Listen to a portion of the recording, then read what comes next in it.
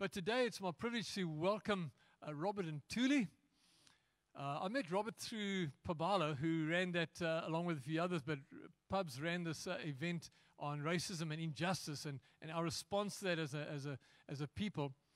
And Robert's up at, Pubs is up at following Jesus, and he managed this whole thing, brought them all together. It was a really stimulating time, and they're developing more and more exposure to our, for us to be challenged about these things and to engage with transformation.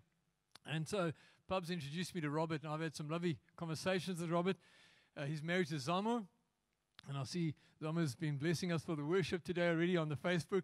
Thanks, Zamo. And 2 children, Malusi and Khanyiso. Great to begin to meet you guys as a family. Robert pastors a church called LivingStones Agency, LSA, in Durban. And we've asked him to come and speak with us and share what God's put in his heart for the vineyard in South Africa. So, Robert, welcome, and over to you.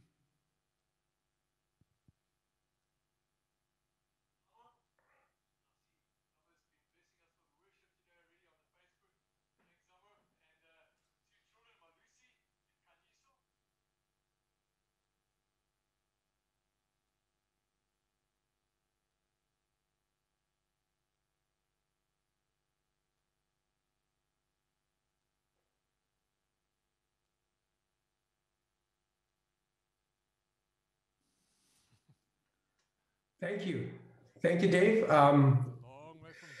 Great to be with the Vineyard family this morning, and Dave and I met. It's strange what God is doing inside of COVID-19 and the lockdown.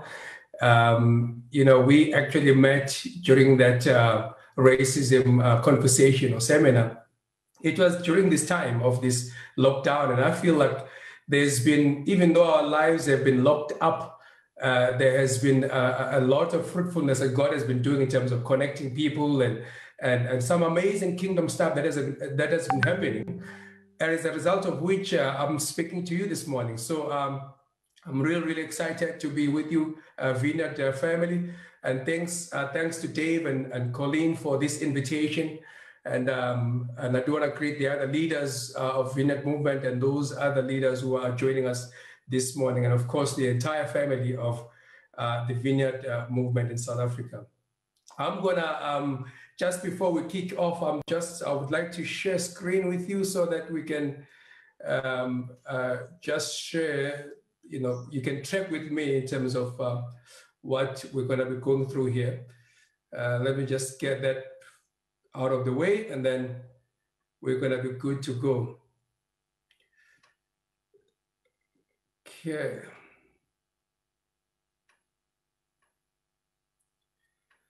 Here we go. I hope that I'm good from the tech team. The tech team will help if there's any issues, but it all seems like I'm good on my side, and that my screen should be shared with you. Okay, so really again, thanks Dave and Colin for the invite this morning.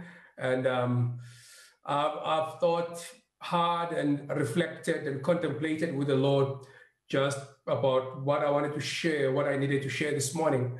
I really want to speak about kingdom transformation in the new season. There is no doubt that David was just talking about the whole issue of reset just now. There's no doubt that we're in some form of transition from one season to another, from one era to another. The world in post-COVID-19 world is going to be very, very different. We have to process what that looks like. And so I wanted to talk to you, Vineyard family, about kingdom transformation in the new season that we're going to be finding ourselves, and that is emerging before us. And as we kick that off, I want to kick that off by the question that the Lord asked the prophet Jeremiah. In a critical time, he asked the prophet, "What do you see, Jeremiah?" And this conversation goes on between the prophet and God. And on the basis of Jeremiah's sight of what was happening upon the nation, God would then almost like unfold or reveal more information. And so it almost like as though Jeremiah's correct answers to the questions from God were critical for God to unveil more of his mind and more of his heart. And I believe that God is asking us the same question as church, as the Vineyard movement, as the church, as the body of Christ. God is asking us the same question.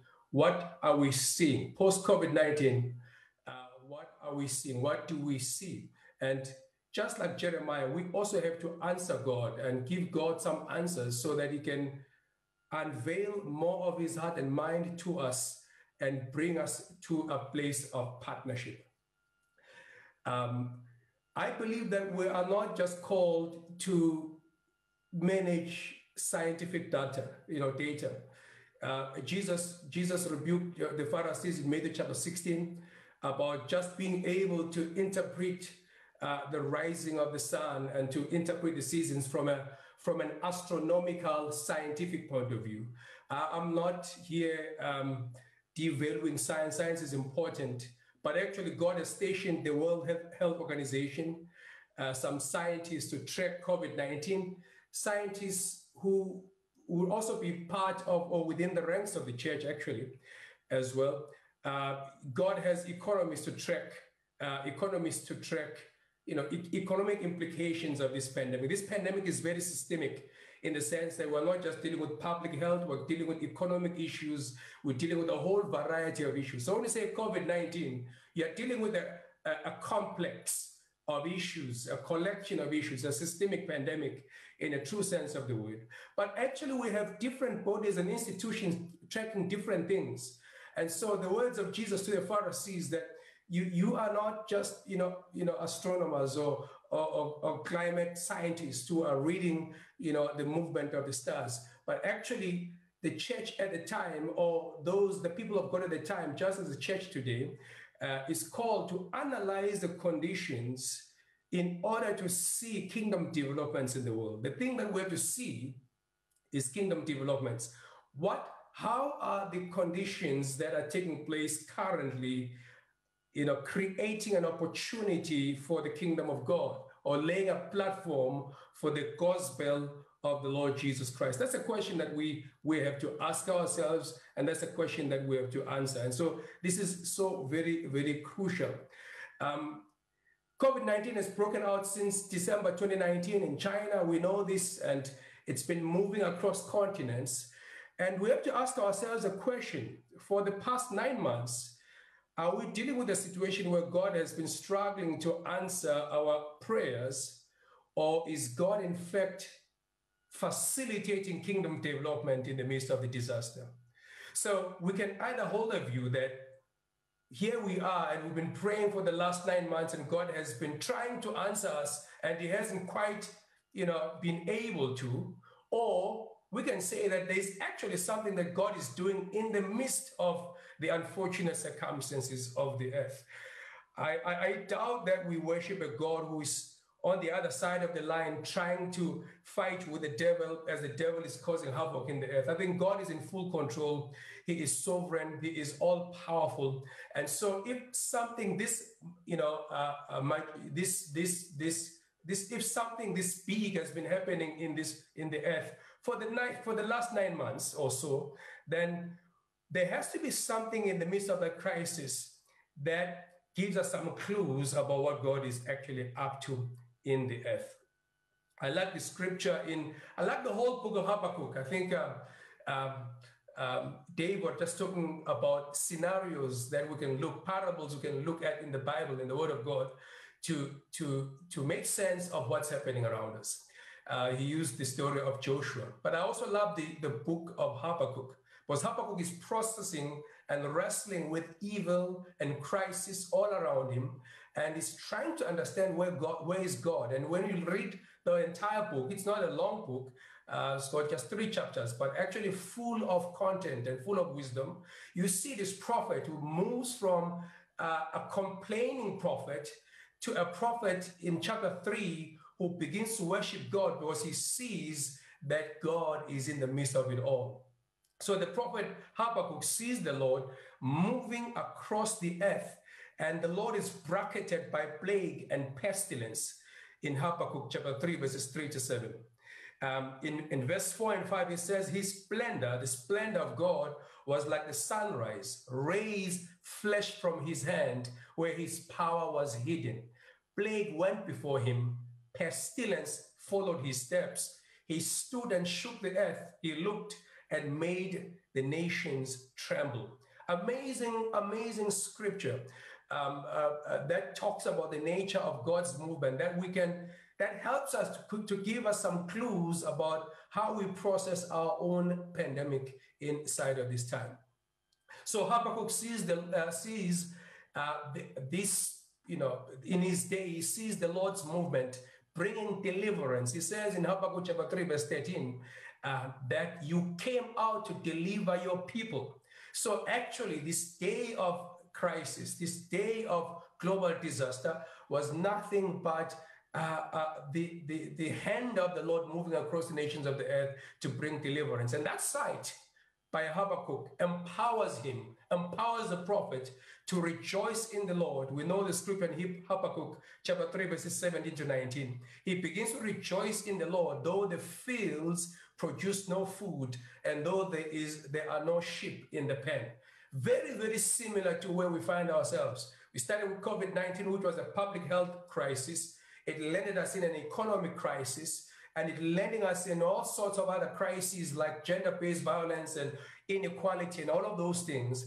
And the prophet begins to rejoice because he sees something in the midst of the crisis. He sees God. The prophet acknowledges the crisis, but he sees that the crisis is bringing personal economic challenge to him, but he is edified by the sight of the bigger picture. I believe that where we are and where we find ourselves, we are being called by God to see the bigger picture beyond the personal challenges, like Habakkuk, who had to rejoice in the Lord, and we had to find his strength in God, even though there were no sheep in the pen, and even though the fields did not produce food. Because the only way you can do that is if you see the bigger picture. Because it does not mean that COVID-19 does not affect us. It affects us just as it affects other people. But the people of God within the house of God have got to be seeing the bigger picture. Now, to see correctly, we therefore have to break free from what I call a humanistic gospel. And the church can be bound by this humanistic gospel, which is really the gospel of the snake. In Genesis chapter 3, the snake repositioned the command of God from the need to obey God to the need to fulfill man's desire. So he positioned the fruit that we're not supposed to touch, and he seduced Eve to eat of this fruit. And that is what constitutes a humanistic gospel. It is basically bound by the imperative of human well-being. So in other words, we are talking here about things having to be good, and we cannot see God outside of our own well-being. And that is what I refer to as a humanistic gospel. So to see correctly, we must break free from a humanistic gospel to an eternal gospel of the kingdom of God. Matthew 24, verse 14, the gospel of the kingdom shall be preached to all nations. In Revelation 14, verse 6, this angel is flying around declaring the eternal gospel of God. So we have to move from a humanistic gospel to this eternal gospel of the kingdom of God, which is focused at moving humanity from rebellion towards liberation from sin. The thing that God wants to do in humanity is to move us away from rebellion, or to move the nations of the earth, as it were, away from rebellion to liberation from sin, liberation from unrighteousness. That is God's desire. That is God's drive. And that's what God wants to do. Now think about this. In the days of the Egyptian plagues, if we start to follow some prophetic patterns in the Word of God, in the days of the Egyptian plagues, if you were part of the middle class, in Egypt, if you were the middle class Egyptian, you saw disruption of the economy in the plagues. But from a Jewish slave point of view, this was a day of liberation. So a crisis at any given point in time, and we've had people talk about COVID-19 and what it means, and we've had those who sit in power talk about COVID-19 and what it means for the poor. Actually, people have to be able to stand and define for themselves what this pandemic means inside of this. And the church must stand up to declare what this pandemic means from a kingdom point of view. In the days of the crucifixion of the Lord Jesus Christ, if you were part of the affluent and the powerful Pharisee order, you saw disruption in Jesus. He represented disruption to the establishment of the day. But as an ordinary Gentile, this was a day of liberation and inclusion. The day of Jesus dying on the cross was actually the day of liberation and inclusion. So very interesting contradictions that happen in the Word of God, depending on where you stand. And now the people, we, the church, as a vineyard movement, as the church of God, as the body of Christ, had to be able to be representing the Lord in the midst of it all, and be that confluence of nations and of classes and people groups and cultures as we declare what this means from a kingdom point of view. And if we follow the pattern again in the Word of God, we see that for instance, in the vision of Daniel chapter 2, which was first seen by the king of the Babylonians and then was interpreted by Daniel, it shows us that disruption of an established human order creates the context for the kingdom of God to advance in the earth.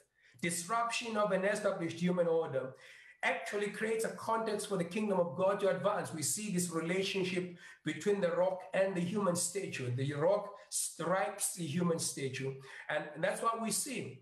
Just as if we're to look at other characters in the Word of God, Joseph came out of broken family and slave trade. Daniel was a victim of war. Jesus was crucified by a corrupt political system. There's always in the Word of God this relationship between crisis and purpose, and it's very, very important. That's why it's so important to lift up our eyes from this humanistic gospel to begin to see the gospel of the kingdom of God, to see how crisis triggers purpose. Crisis tends to trigger purpose. We then can ask the question, what is happening? And what I felt God lay inside of my heart is, in two words, the words new ecology. What is happening is that God is establishing a new ecology for his kingdom. He is establishing a new ecology for the kingdom of God. That's what is happening inside of this season, inside of this time. New ecology, basically, we know the word ecology or ecosystem. New ecology, by new ecology, we're referring to a new environment, an environment with new opportunities for the kingdom of God. There are things about the kingdom that we now can declare because of the nature of the crisis upon mankind that we could not declare 9-10 months ago. That's the nature of crisis. Crisis tends to break the rebellion of human heart and allows man to begin to open up once again towards the righteousness of God. There are things that we could not declare in 2019 that we now can declare, and nations will listen. Peoples from different cultures and different regions will pay attention simply because of what is going on at this point in time. That's very, very crucial for us to be able to see. And I think that a world of a post-COVID-19 world will really be characterized by this sense of loss. People have lost their loved ones. People are losing businesses, the sense of loss. There will be this sense of futility and meaninglessness as people begin to process all that they've built and how that which they built has vanished within a day, as the prophetic scriptures would say. The post-COVID-19 world will be characterized by fear and vulnerability, a sense of life not being predictable, because we have seen that our public healthcare systems, even in the stronger economies in Europe, are not as strong as we thought. And so there's a sense of fear, there's a sense of vulnerability. There will be greater tension on issues of inequality and injustice, greater tension on issues of inequality and injustice. We've seen protests, because all of the stuff that has happened, even around racism, all of that is really part of COVID-19. And that's why I say COVID-19 is a systemic pandemic that represents a whole variety of issues. So there will be great attention on issues of inequality and injustice, because we have seen what injustice and inequality can do, right? Inside of South Africa, we're wrestling with our public, education system and the inequality within our education system. And so there's going to be great attention around these things. And humans will be living to survive, which is obviously a dangerous thing. When we launch that human survival, orientation in humankind, it's a dangerous thing, but that's the reality, as everybody's going to be trying to resuscitate themselves back to normality. And there's going to be a sense of human survival. Inside of that, we, the church, have to be the opportunity, or have to see the opportunity to proclaim hope and to proclaim righteousness, because that's the solution to this, hope and righteousness.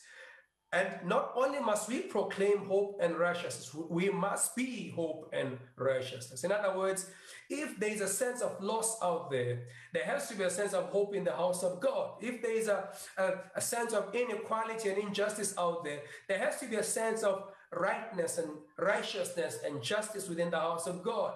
If there's a sense of fear and vulnerability out there, there has to be a sense of community and love within the house of God. So we have to be the agency of hope and of righteousness. People must look at, when they look at us, they must see. When people look at us, they must see hope and they must see righteousness. It's not about what we have to say, it is about the construct. It is about our ability to incarnate Christ as a collective community, as this ecclesia of God in the midst of a broken world. In 2 Peter chapter 3, verses 10 to 13, it says here that but the day of the Lord will come like a thief. We know the suddenness of COVID-19. The day of the Lord will come like a thief, but I'm not talking about the ultimate coming of the Lord. And we know the scripture is ultimate as it is progressive. And so we can apply these things in our current context. The day of the Lord will come like a thief, in verse 10, in 2 Peter chapter 3. The heavens will disappear with a roar. The elements will be destroyed by fire, and the earth and everything in it will be laid bare. Since everything will be destroyed in this way, what kind of people, what kind of church, what kind of vineyard South Africa, what kind of vineyard movement, what kind of body of Christ ought you to be? You ought to live holy and godly lives as you look forward to the day of God and Spirit's coming. Now, in verse 11, it's very, very important because that's an apostolic scripture that talks to us about our need to have a response, a counter response in the day of crisis. If we're going to be living in a day of suddenness, of loss of life, of destruction, what kind of people, the question is being asked. What kind of people must Vineyard South Africa become? What kind of people must the body of Christ become? And then it says in verse 12, as you look forward to the day of God and speed is coming. Speed is coming means we facilitate the coming of the purpose of God. That day will bring about the destruction of the heavens by fire, and the elements will melt in the heat.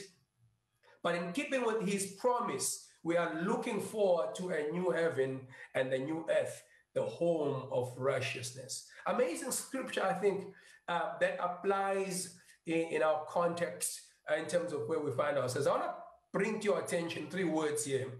The first word, the phrase talks about the disappearance of the heavens. And I think that speaks about the whole process of extinction. COVID-19 is facilitating an extinction of some kind. Extinction in terms of ideas, in terms of ideologies, in terms of theories, in terms of ways of life, in terms of even theological positions, and even industries. There are things that have gone extinct because of COVID-19. Things that were here, and 2 Peter chapter 3 is a prophetic, or gives us a prophetic framework of what happens when God arrives, when his purpose arrives in the earth. The first thing that happens is a disappearance, a process of extinction of ideas that people held about business, about community, about family, about doing, running governments or all sorts of things, or even doing church. Extension of ideas, extension of ideologies, of theories, of ways of life, of theological positions, and industries even. Industries have been wiped out as a result of COVID-19.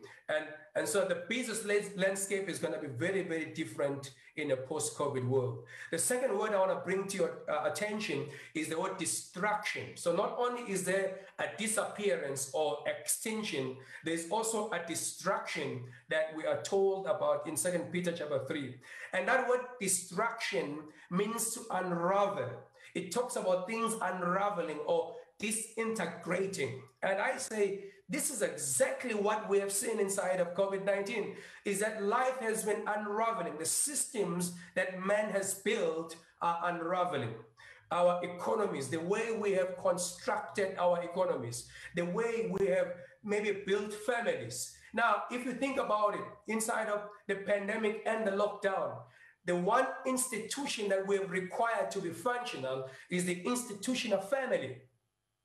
Now, in a post-COVID-19 world, it is for the church, therefore, to go to the governments and to tell them that it is actually in your interest to promote laws and policies that protect the sanctity of family, because you cannot do lockdown without a family.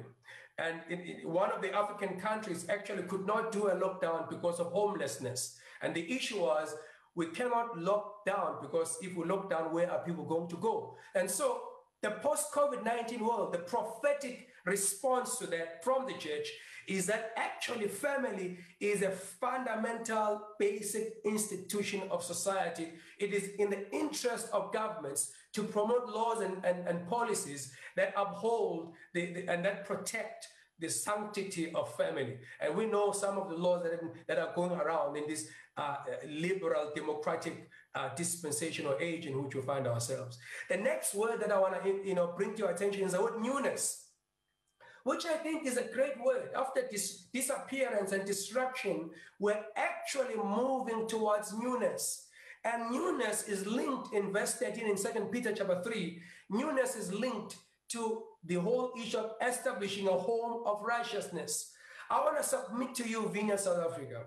I want to submit, to us as the body of Christ, that actually life in post-COVID-19 will have to see a church that will emerge, that will arise to really establish what we call a household of righteousness. And when I say a household, I mean an arrangement of life, a space of life that promotes righteousness. And family is one of the examples that we see as nations struggle with gender-based violence, not only in South Africa. We've had reports of gender-based violence in South America, in different parts of the world, because the institution of family has been challenged under the lockdown.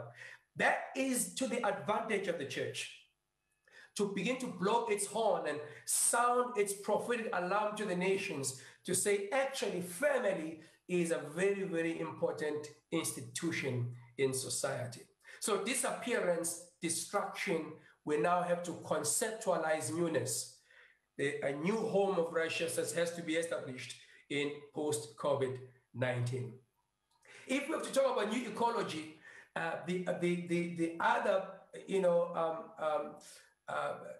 story that we can think about, the other story that we can use as a parable, as a prophetic parable that we can think about, in the Word of God, that captures, that brings interpretation to what we're going through, is the whole story of the establishment of Antioch in Acts 11, verses 19 to 24. That movement from Jerusalem to Antioch, I think, is very, very important for us in terms of where we are. Now, in Acts 11, verses 19 to 24, it says this: Now those who had been scattered by the persecution in connection with Stephen traveled as far as Phoenicia, Cyprus, and Antioch, telling the message only to Jews. Some of them, however, men from Cyprus and Cyrene, went to Antioch and began to speak to Greeks also, telling them the good news about the Lord Jesus. The Lord's hand was with them, and a great number of people believed and turned to the Lord. In verse 22, news of this reached the ears of the church at Jerusalem, and they sent Barnabas to Antioch. When he arrived and saw the evidence of the grace of God, he was glad and encouraged them all to remain true to the Lord with all their hearts. He was a good man, full of the Holy Spirit and faith, and a great number of people were brought to the Lord. I think there's something prophetically significant for us in this story inside of where we find ourselves. If you think about Jerusalem, Jerusalem represented a centralistic, exclusive, and homogeneous church that failed to live up to the full mandate of Matthew 28, 18 to 20. Jerusalem represented a centralistic, exclusive, and homogeneous church that failed to live up to the full mandate of the Great Commission. Antioch, on the other hand, represented an inclusive and diverse church with strong leadership and functional saints, a church that became a distribution center of doctrine and of kingdom life. I think that's where we want to find ourselves. So Jerusalem, on the one hand, represented a centralistic, it was centralized, it was exclusive culturally, and it was obviously a homogeneous church that failed to live up to the full mandate of Matthew 28. And when I say homogeneous, I don't mean there weren't other cultures, but what I mean was there was a dominant culture that was a host culture that hosted everything that happened, and that was obviously the Jewish culture. We know the story of Acts chapter 6. In Antioch, on the other hand, Antioch represented an inclusive and diverse church with strong leadership and functional saints, a church that became a distribution center of doctrine and of kingdom life. That's where we want to find ourselves. We want to find ourselves as distribution centers of doctrine and of kingdom life. Now, Jerusalem had to resolve a couple of issues. Jerusalem had to resolve the conflict between their pulpit message and their life at the table. We know that they were given a message by the Lord, the message of the gospel of the kingdom, which was a message of reconciliation, and yet at the table there was discrimination in Acts chapter 6. They had to resolve that.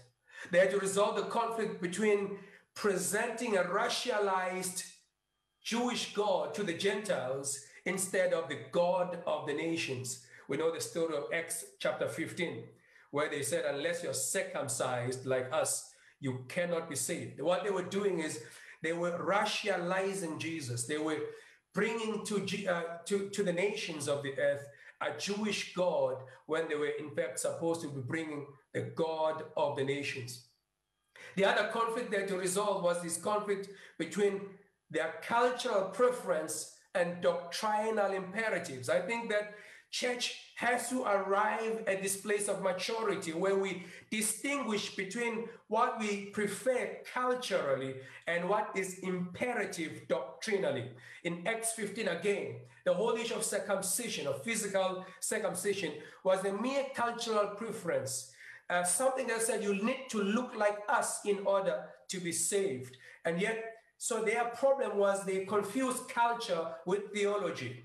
They confused theology with culture. They mixed the two. And I think it's time for the church to unravel, to separate between cultural preferences and doctrinal imperatives. The other thing that they had to resolve was this whole issue of maintaining an old covenant identity in a new covenant world. They were a Jewish people and they were still functioning according to the mindset of the old covenant. But the problem is that they were functioning within a new covenant world. We have to begin to see, therefore, church, the environment that the Lord is bringing us into and make sure that we cut the umbilical cord between us and the systems of life, the wombs that have carried us in the former seasons, but that cannot be able to facilitate life in the new season. That in fact, like a baby, if the baby remains connected to his mom after birth, actually the baby can potentially die, including the mom as well. You know, you've got to cut that umbilical cord to begin to, you know, step into a new mechanism of life where the baby can begin to use her mouth to be able to eat. So we've got to be able to cut the umbilical cord between us and the former environment so that we are stepping into the new with a new identity that God is going to afford, a new name that God, Isaiah chapter 62, a new name that God has to give to us.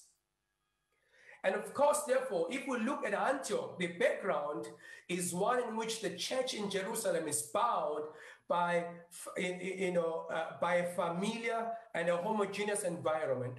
And the question, and so they were bound in Jerusalem by a familiar environment, by this homogeneous environment. They'd become comfortable in what they were and what they knew. The question for us today in 2020, as we process life post-COVID-19, is in what way is our current environment inhibiting kingdom advance? It is for us as leaders and as saints to sit down and to quantify things that need to be identified and that are no longer good for us to move forward. We are in the process of moving here as a family, and I've been looking at my books and CDs, and there were resources that were very good for me in the primitive days of my salvation, but I cannot take to a new place with me. I've got to be able to let go, but it can be a struggle to let go of that which used to be valuable to you, but that has become obsolete, to use the language of Hebrews chapter 8 verse 13, has become obsolete in the context of where you are going. And so in what way is our current environment inhibiting kingdom advance?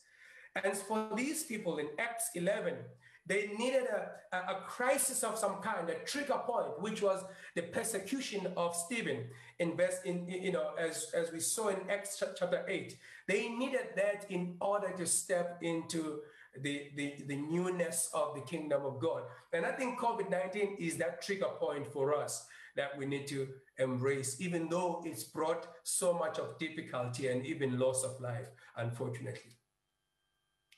Then it says, of course, that key word scattered. They were scattered. They were scattered because of the persecution in verse 19. That word scattered, actually, when you read it from our English Bibles, it captures the idea of crisis. But actually, when you look at the Greek meaning of the word, it means to scatter seeds. And so God really was scattering them. He was planting seeds all over. He was taking them out of their comfort zone in Jerusalem and was spreading them out. He was opening them up and he was sending them out into the other regions. That's really what was happening. And so we know that the death of Stephen was actually, in his moment of death, he saw the lordship of Christ. And so it happened under full view of God's sovereignty. And so every detail was counted for under God's sovereignty. And because God was really facilitating something greater, the scattering, the spreading, the planting of the seeds into the other regions beyond the area of comfort. Now, that is very important when we think about the whole idea of planting a tree. That God wants to plant trees of righteousness in our communities, in cities, in neighborhoods, in villages.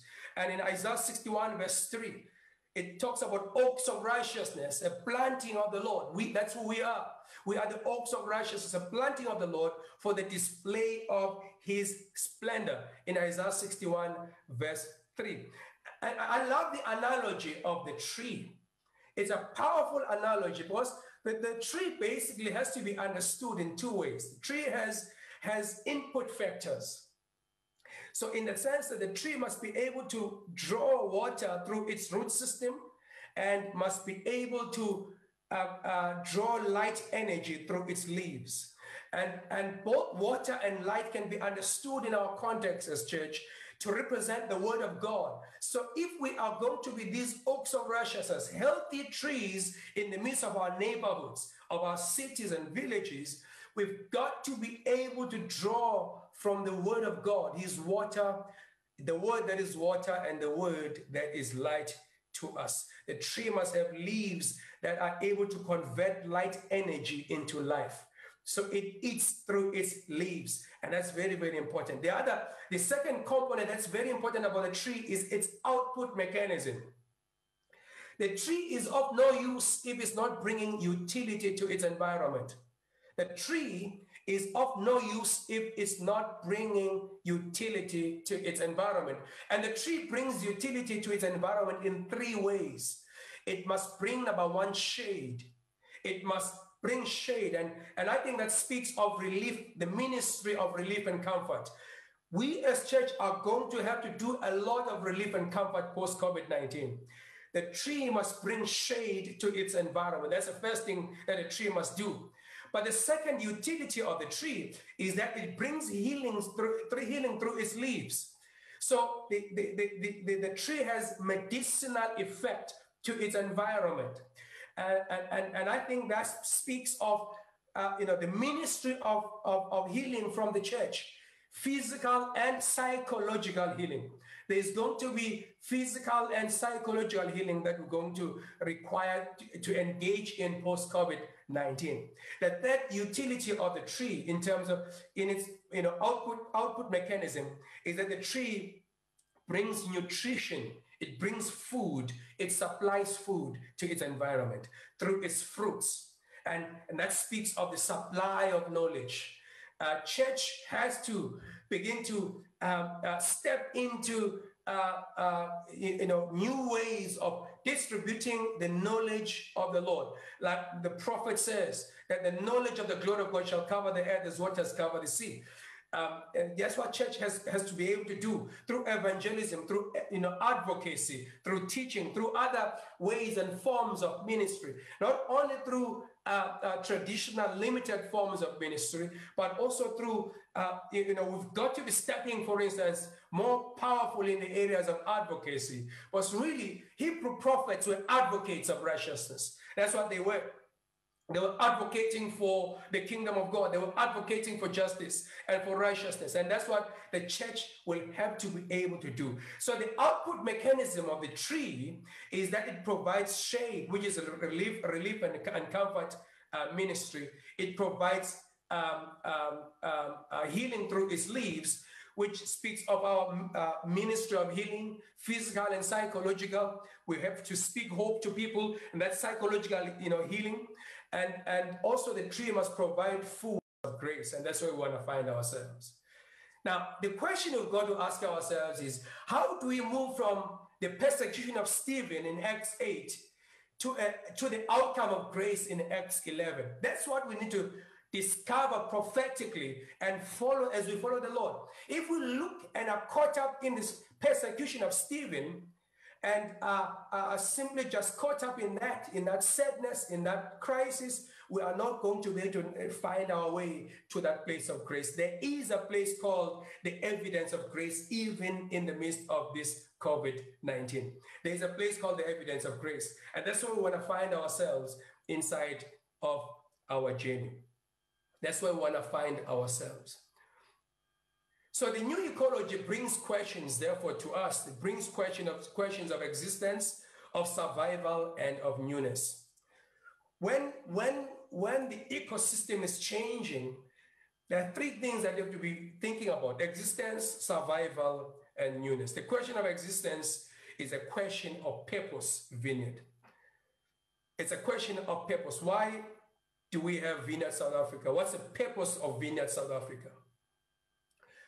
What's the burning platform for Vineyard South Africa? What is the purpose? What is it that if Vineyard South Africa was not here, would not happen? In other words, that's what we need to be able to ask ourselves, that existential question. The second question we have to ask ourselves, the question of survival, the offloading of unnecessary baggage and the cutting off of excessive fat, as we see in the story of Paul sailing in the ship to Rome, and how they had to offload the cargo in order to save their lives. This is the time to offload the cargo in order to save our lives in the midst of the crisis, so that we can make it. It's time to cut off the excessive fat, and it's time to offload the unnecessary baggage. It's time to be light in the things of God. It's time to be to move like a speedboat, to be able to make swift decisions and swift movements in the things of God. Like we see in Acts chapter 11. There was no time in Acts chapter 11 for them to go back to the council in Jerusalem to find permission to speak to Greeks. It was time, and there was movement of the Spirit of God, and their conviction was being overwhelmed by, their hearts were being overwhelmed by the conviction of the Spirit. They began to speak. And so we need to be able to offload and to be light so that we can move swiftly. The third question inside of a new ecology is a question of newness.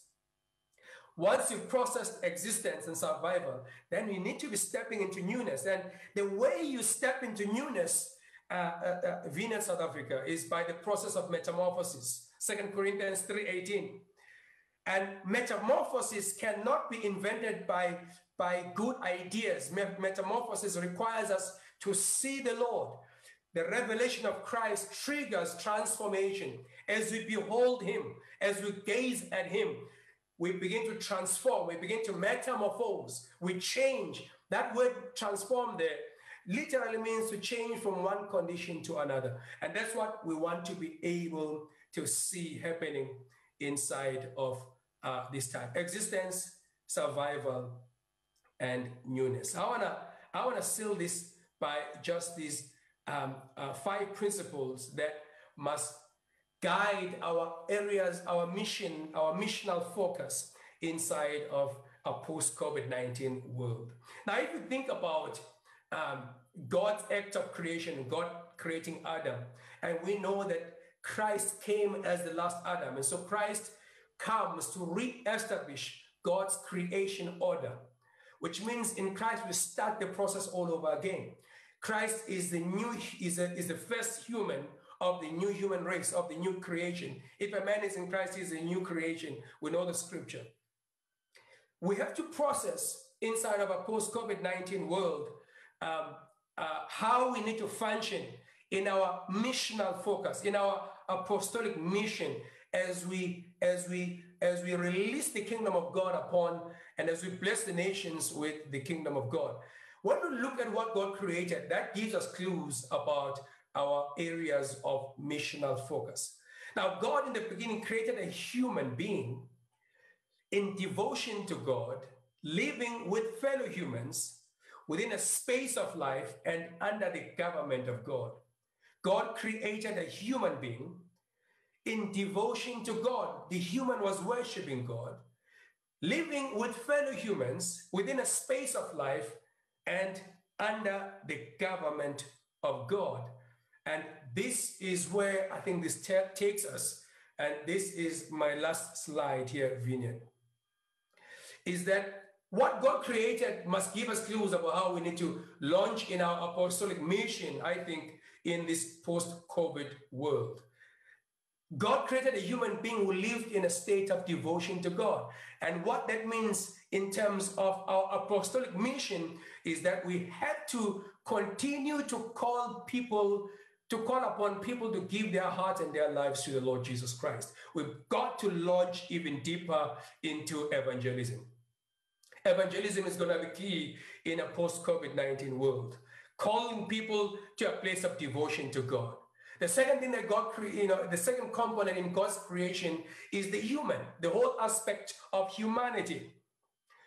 And I think that tells us, church, that we must advocate and we must represent a humanity that is not a construct of ethnicity and worldliness, but one that is the incarnation of the image of God. A humanity that is the incarnation of the image of God. We've got to quantify the image of God in the form of human values and take that as a definition of what it means to be human. I cannot be defined in my humanity by the culture I come from or by the color of my skin. The image of God is got to define us. And when the image of God defines us, we're going to find us moving into a place of common humanity. The third component in the creation of God is that the human lived with fellow humans. And I think that in our missional focus speaks about the fact that we must rediscover the conviction, the theology, and the passion of the gospel of reconciliation. Let's remember that the gospel of reconciliation was central in the message of the early church. It was not a political thing that was seen to be a thing that was an optional extra that you did from time to time. It was central to Paul's message across the cities and across the nations. We must rediscover the conviction, the theology, the passion of the gospel of reconciliation, because Adam lived with Eve. That's what God created. The fourth component of what God created is the space of life, and how God put the man in the garden. He put the man within a space, and that tells us that we must advance the transformation of spaces of life. And these are spaces of families, of cities, of business, of nations. We must advocate for the transformation of spaces of life in order to improve the human condition and to establish spatial righteousness and justice. Now, we as Christians can be used to worshiping God on Sunday and going to an unrighteous space on Monday in the context of our workplace, or worshiping God on Sunday and living in an unrighteous space in the context of the laws of our nation, like we have seen in South Africa with apartheid.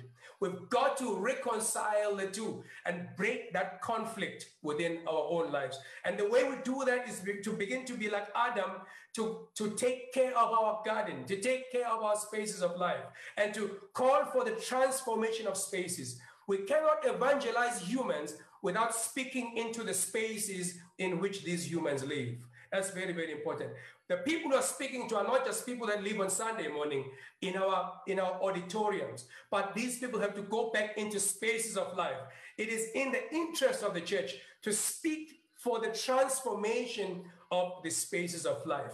The last thing that we have to incorporate in our missional focus is the whole idea of the government of God, that we must call humanity to submit under the righteous commands of the Lord, so that humanity can experience shalom. What is shalom? Shalom is peace. Shalom is well-being. Shalom is security. Shalom is prosperity. There's not a single nation state that is not looking for peace, for well-being, for security, for prosperity. There's not a single intelligence agency that is not trying to promote peace, well-being, security, and prosperity for its own nation state.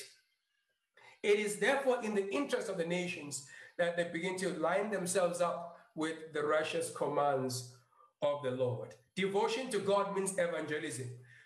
Humanity means we've got to represent a construct of humanity that is the incarnation of the image of God.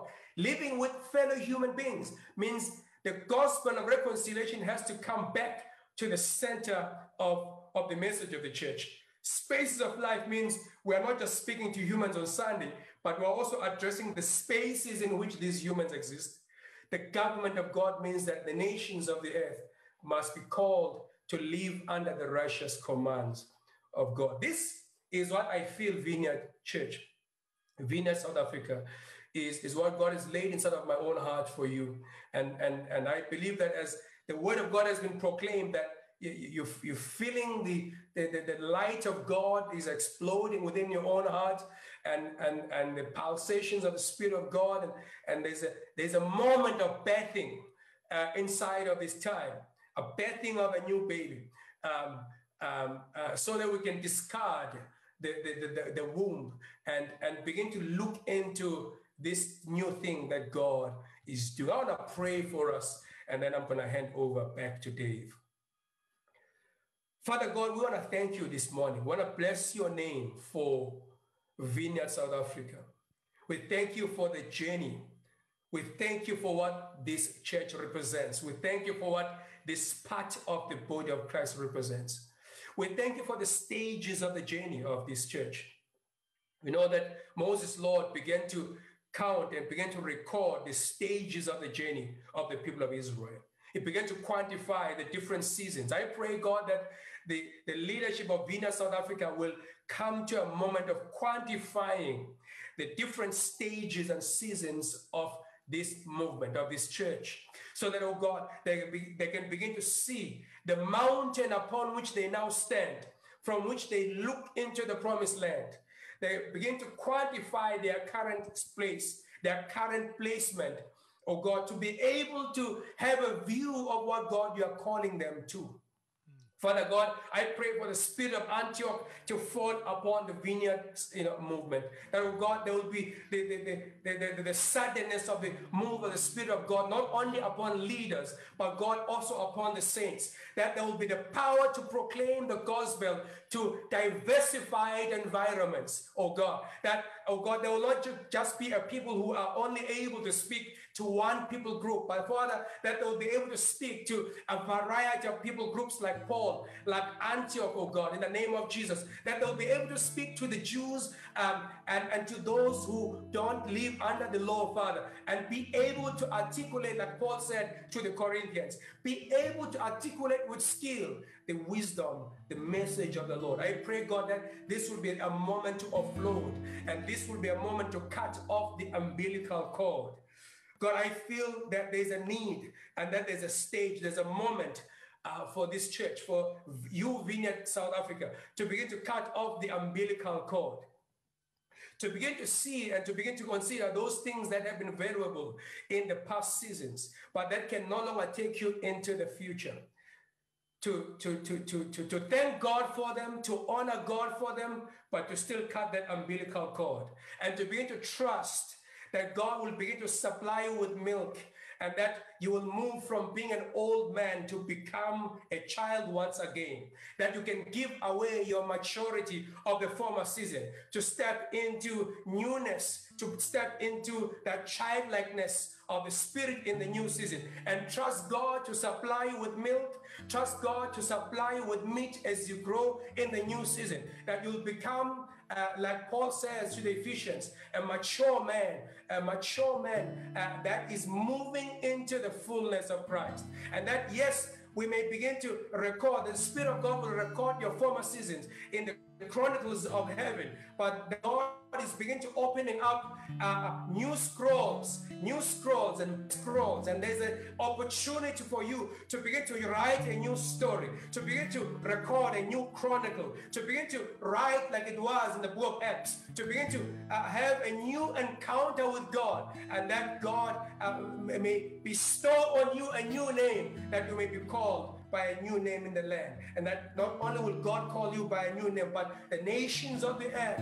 will call you Vineyard by a new name. That there will be a new identity that the Lord will begin to cause to form and to arise within your own spirit, that there will be a formation of the baby Jesus Christ within you, and that baby will grow like the baby grew in the book of Luke chapter 2. A baby will grow, and that baby will become mature. And so Paul calls the Galatians to a place of formation of Christ, and he says, I'm praying for you, Galatians, I'm praying for you, Vineyard South Africa, that Christ may be formed in your hearts once again. And that word formation means the carving of the image of Christ, that God in his artistic skill will begin to carve within the heart of the leadership of this church, will begin to carve within the churches of Vineyard South Africa something of Christ, and something that is otherworldly, something that comes from heaven, that will begin to form within you, and that will move into your new inheritance. There's an inheritance. There's an inheritance in Ephesians chapter 1. There's an inheritance of wisdom, of revelation. There's an inheritance with the saints. There's an inheritance. There's a place for you in the body of Christ.